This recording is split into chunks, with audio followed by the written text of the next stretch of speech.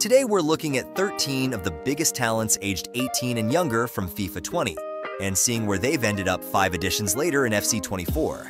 Let's start with the Italian Sebastiano Esposito. In FIFA 20, he played for Inter and was 18 years old with an overall rating of 67, but he had the potential to become a superstar with an overall rating of 87. Esposito is still a young player at just 21 years old. However, it's clear that he hasn't developed as expected since 2019. After various loan spells in Switzerland and Belgium, Esposito now plays in the 2nd division in Italy for the historic Sampdoria. This isn't something to be ashamed of, but compared to the future that was seen in him, this isn't what was hoped for. This season, he played in 21 matches for Sampdoria in Serie B, scoring 6 goals and providing 6 assists as a striker. He finishes FC 24 with an overall rating of 69, barely an improvement from his FIFA 20 rating of 67. Additionally, his potential has dropped significantly from 87 to a painful 78. Next up is Jeremy Doku, a name that every football fan now knows. In FIFA 20, Doku played for Anderlecht in Belgium, with an overall rating of 69 and a potential of 87. Unlike Esposito, Doku has a positive story. In FIFA 20, he was a young player at Anderlecht who would make his debut for the first team that season.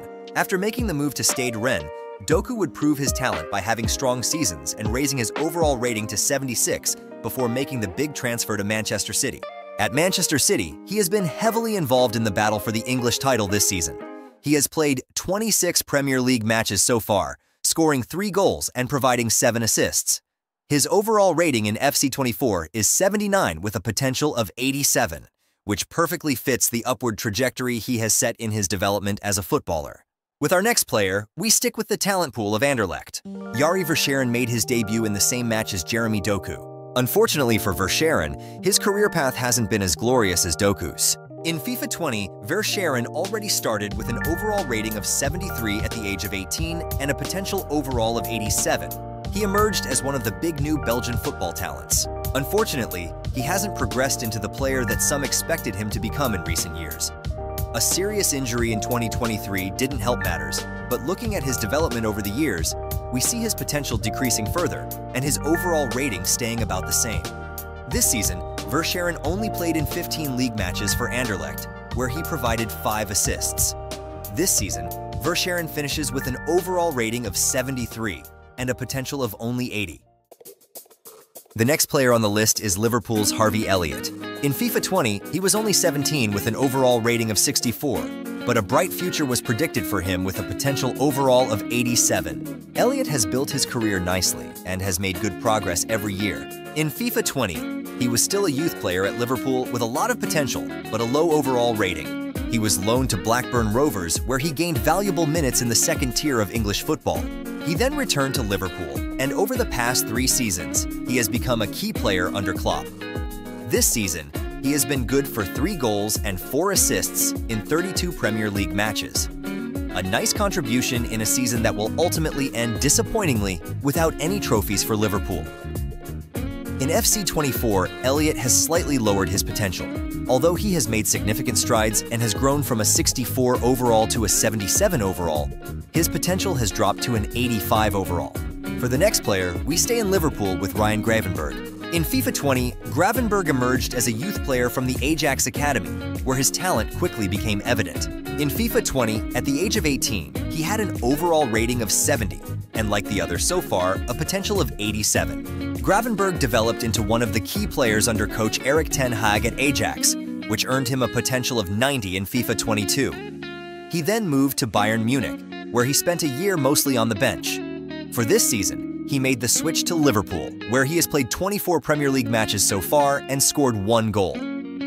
His year as a substitute at Bayern has mainly cost him in his potential, which has dropped to 86, and his current overall rating is 79. Next, we have 2 players who are unfortunately no longer found in FC 24 and previous editions: goalkeeper Manuel Gasperini and winger Mo Ihattaren. Gasperini played for Udinese in FIFA 20 and was regarded as one of the greatest goalkeeping talents with a golden future ahead. Unfortunately, he never progressed beyond one Serie A appearance for Udinese. Since then, he has played on the 3rd level in Italy, which is why we can't find him in FC 24. The story of Ihattaren is even sadder. After a promising start to his career and being widely praised, Ihataren has struggled with the professional side of football. In FIFA 21, the first cracks began to show, and from FIFA 22, things went downhill. After a move from PSV to Italy, Ihataren ended up at Ajax on loan from Juventus. In FIFA 22, his potential dropped to 83 as he couldn't get his career on track, despite retired footballers trying to help him out. In FIFA 23 and FC 24, he isn't even found anymore as he is without a club after a brief stint at Slavia Prague. His problems unfortunately extend beyond the football field, and his story sadly never progresses beyond what could have been. Our next player on the list is Adam Hlozek. The Czech striker played in his homeland at the age of 17 in FIFA 20 with Sparta Prague, where he already had an impressive overall rating of 74 and a potential of 88. Although the Czech youngster hasn't done badly in recent years, we can't yet speak of a fulfilled promise on his talent.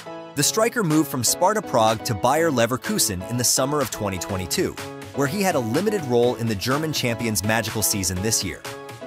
Hlozek played 23 matches in the Bundesliga, but had a limited contribution as a striker with 2 goals and 3 assists. In FC 24, while his overall rating has risen to 77, his potential has dropped to 83, a considerable decline. Now let's move on to the top 5 talents of FIFA 20 who were 18 years old or younger. In this top 5, we see varying levels of success. We start with Pedri from Barcelona.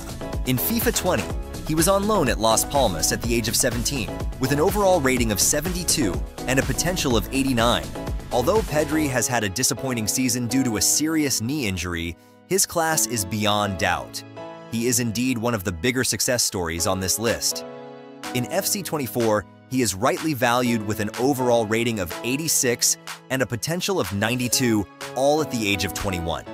Let's hope he comes back strong from his injury and can continue to grow even further than what is currently seen in him. The Spaniard's class is evident, and he is expected to become a new Spanish star in the coming seasons. In 4th place, we have Bukayo Saka, who still plays for Arsenal just like in FIFA 20. In FIFA 20, he was rated with an overall of 78 and a potential of 89 at the age of 18. We can safely say that Saka has fulfilled this promise in the early years of his career. Last season, Saka has emerged as one of the top players in the Premier League and a key player for Arsenal.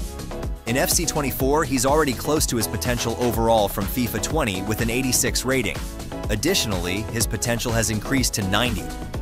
This season, Saka is having another strong campaign as Arsenal competes for the title with City. At the time of writing, he has played 34 Premier League matches this season, scoring 16 goals and providing 9 assists.